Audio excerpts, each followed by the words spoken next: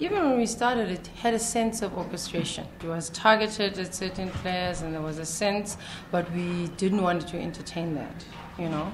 But certainly we have a concern that it could be orchestrated, and it's unfortunate. And for us, I think the message we want to have is to say to our supporters, those who are card-carrying members and non-card-carrying members, is that they need to rally behind the team. This is the most critical time.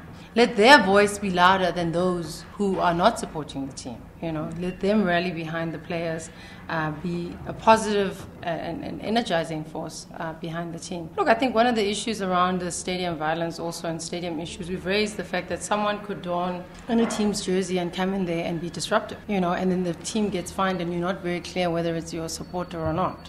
So it is a concern, is it orchestrated or not? But certainly I think it's become entrenched in the South African footballing culture.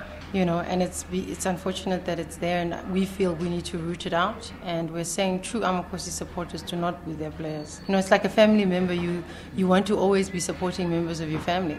I think players have learned to be strong and resilient. You know, this is part of the journey. Soldiers go through the battlefield and have to deal with the challenges. But certainly we are constantly encouraging our players to be strong. But like anyone is human. You know, I'm sure he has his own experiences and difficulties around it. But it's not even just about him, it's about all the players who've experienced it. And we're saying that it's something that needs to stop. This is not the first time this is happening, especially this season. Are you feeling that you are fighting against the battle? No, I think we'll continue to be strong about it. I think there are, and I must commend, there are supporters who are out there who support the team, who come dressed in their regalia at the stadiums early, singing and really there. And we must also say, you know, this is there are a lot of supporters who are standing behind the team. That's important too. And we want to acknowledge those people and want to say we want to see more of those who have the mindset of supporting the team, being at the stadiums and continuing that support. And like I said, being the louder voice at our home games.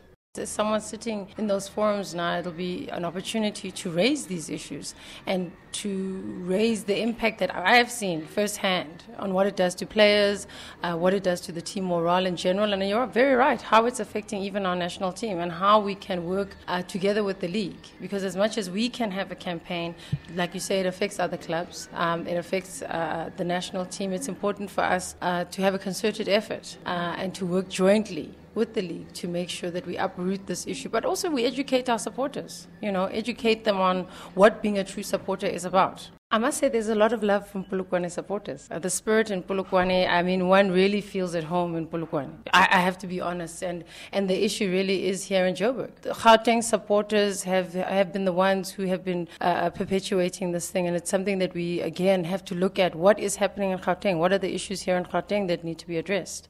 But Polokwane we have gone out and thanked the supporters many, many times. Everything we've done there, very successful road shows, successful CSIs and just interaction. You've seen the atmosphere at Peter Mokaba Stadium.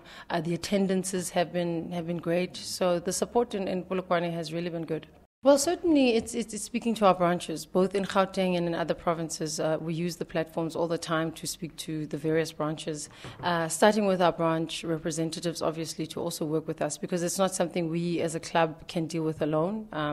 They have to work with us as well. And then, yes, I think we've been doing an analysis and we'll continue to look at what are the dynamics here in Gauteng, you know, and then sit down with the different support structures.